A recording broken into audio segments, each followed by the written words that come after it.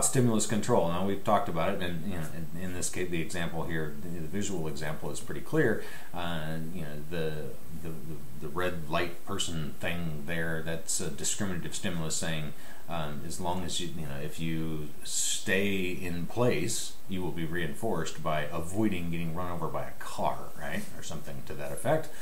And the green one says you'll be reinforced for crossing the street. Okay, so you have two different stimuli.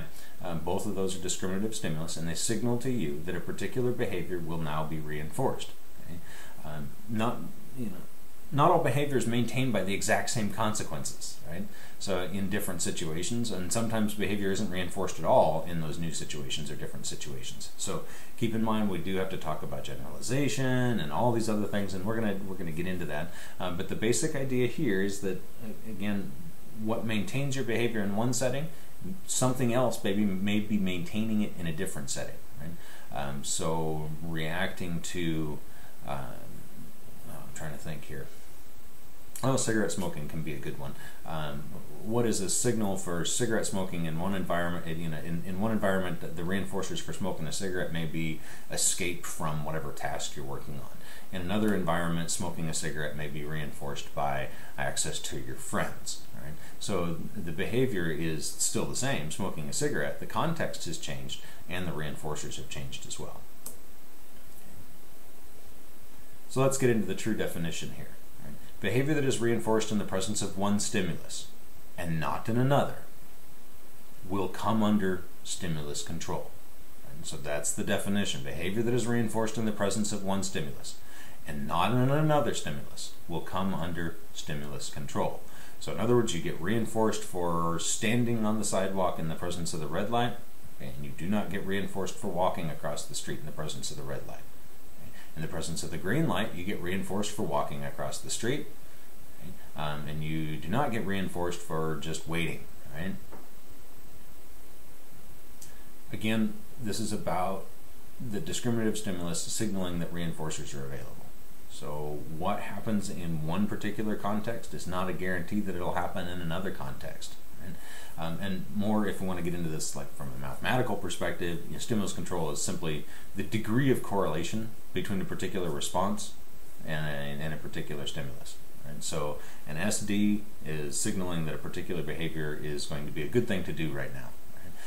That's what we're talking about with stimulus control. So if you start to think about your behaviors that are under stimulus control in the classroom, and we'll talk about some of this, but the idea is that you got a ton of behaviors that you do in the classroom that you don't do anywhere else, and that's because they're reinforced in the classroom only, right? Think about raising your hand, or listening to lecture. Those are things that you don't often do in other places, but in the classroom they're perfectly acceptable, and in fact they're required for the most part. So you do have that stimulus control going on. Crossing the street is stimulus control, and we can even talk about crossing the street without worrying about the lights, right?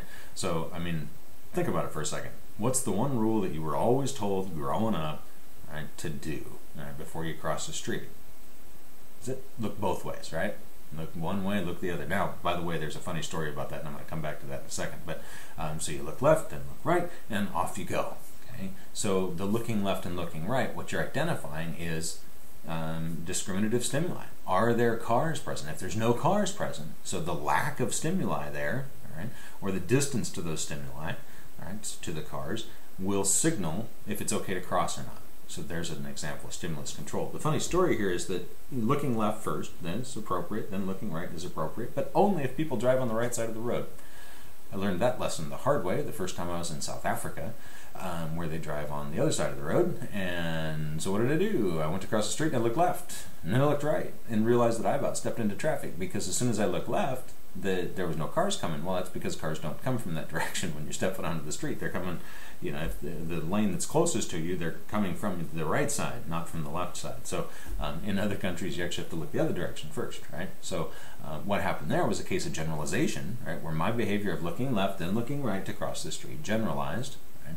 But it failed, right? There was no reinforcer available for that. So my behavior came under stimulus control. I started to discriminate, and I learned that when in South Africa or Australia or wherever it is that I've gone there, people drive on the right side of the road, or on the left side of the road, you then actually look the other direction first. So you look right first, then you look left.